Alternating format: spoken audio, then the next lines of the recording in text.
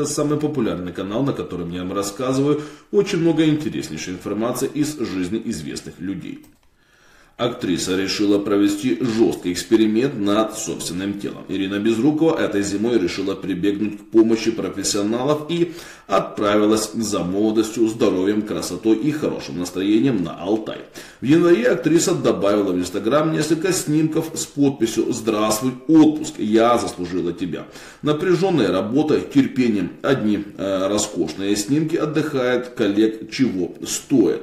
И я улетела в будущее на Алтай.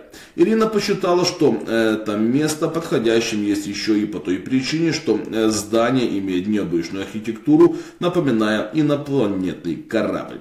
Ирина, а как вы нашли это чудное место? Туда можно простым смертным. Или это только по блату? Как это сделать? Ирина, а питание, цивилизации даже не пахнет.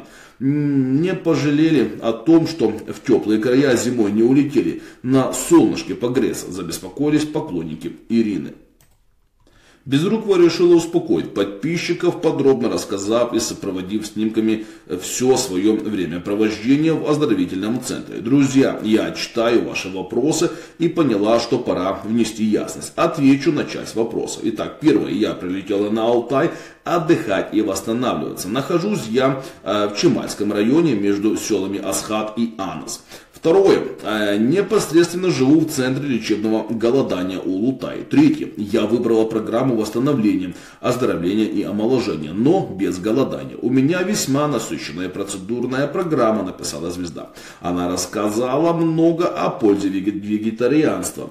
Я на несколько лет отказалась от мяса, и у меня полностью прекратился насморк. Видимо, извечная моя простуда была вызвана сильной зашлакованностью организма. Грязевые процедуры и свежий морозный алтайский воздух благотворно сказались на коже и сделали очерчения женщины более четкими, без следов апельсиновой корки. Ну что ж, на этом у меня все. Более детальная информация есть на нашем сайте, так что подписывайтесь.